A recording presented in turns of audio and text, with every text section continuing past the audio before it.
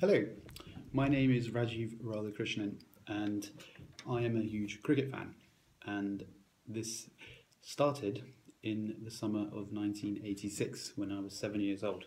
I was born in 79, and it's interesting because everyone knows me as a cricket fan, but in that particular summer cricket wasn't actually my first love. I was actually really interested in tennis, and I was watching Boris Becker win his second title. I might even have that memory from the 1985 tournament when he won as a 17-year-old. So it's a bit hazy whether I remember Becker winning in 85 or 86. And then I also remember in the summer of 86 is Maradona's Hand of God against England, which knocked England out of that World Cup. So it was it could have gone either way, tennis, football or cricket. I was very interested in that match and in Boris Becker, but cricket became my true love, if maybe it wasn't my first.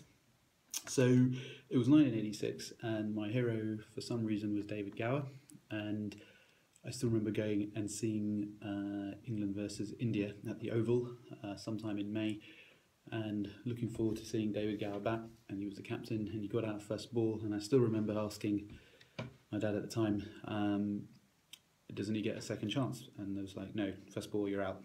But there you go, I was only 7, I didn't know the rules.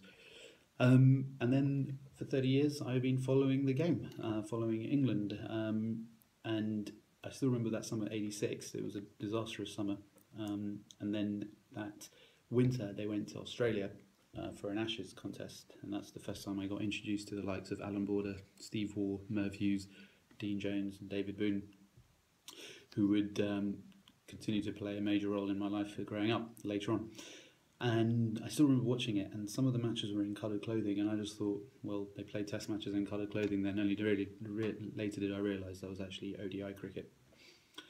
So I watched that, and little did I realise that I would have to wait till I was 26 before England won the Ashes again, as they dominated cricket throughout the 90s, and not just against England. I also remember being very upset that Gadding had taken over as captain from David Gower, and that was a very upsetting time for me. Sort of fueled a hatred, completely irrational, towards Mike Gatting, because my hero was sacked. Just as I got into cricket, he was sacked as England captain. So throughout that time, from 1986 summer, from the first test against India at Lord's, right up until the last test against South Africa in the winter of 15-16, England had played in 347 test matches. They've won 119, lost 118 and drawn 110. So it's a pretty much 1-to-1 ratio, pretty much evenly spread there. Competed in 92 series. A series is any contest more than one test. So there's one-off tests against Sri Lanka, etc. are not counted in these stats. So 92 series, winning 40, losing 36 and drawing 16. So again, fairly 1-to-1 ratio there. 16 test captains from Gower all the way down to Cook that I have been a fan of. So 16 captains, some controversial ones, some were stripped, some were sacked. Gower was sacked twice, Gatting was stripped, as was Kevin Peterson. Some resigned, and some were sacked for performance issues like Alex Stewart, which I think was a bit harsh, but that's another issue. Followed the one-dayers quite closely at the beginning of that 30-year cycle.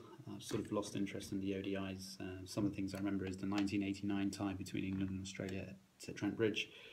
Robin Smith's 167 at Old Trafford against the Australians, and of course Hussein's three-fingered salute at Lord's in 2002. Other than that, the ODI game is pretty much dead and buried for me, as is 2020. Never really took it off for me either.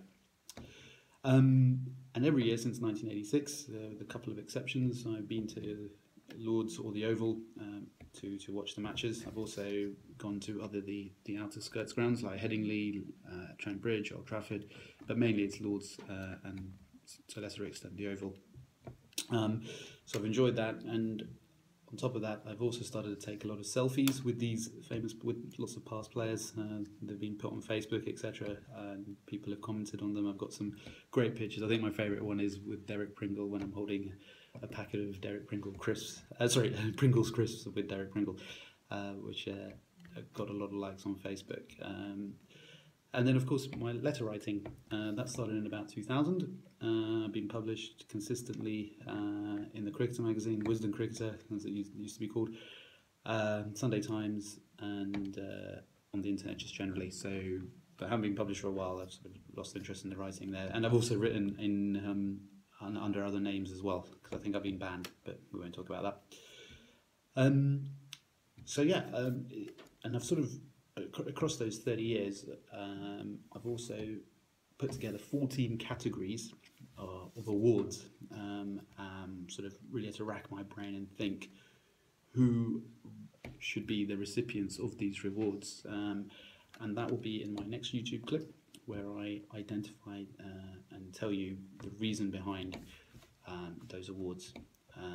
But other than that, it's been a great journey. 30 years. I mean, you just think about 30 years of fun since 1986, and I'm really looking forward to this summer of 2016 to really celebrate that. In fact, I've already done a montage from 1986 to 2011 celebrating the 25 years of memories. Please look at that. But I think the 30-year mark really does represent something.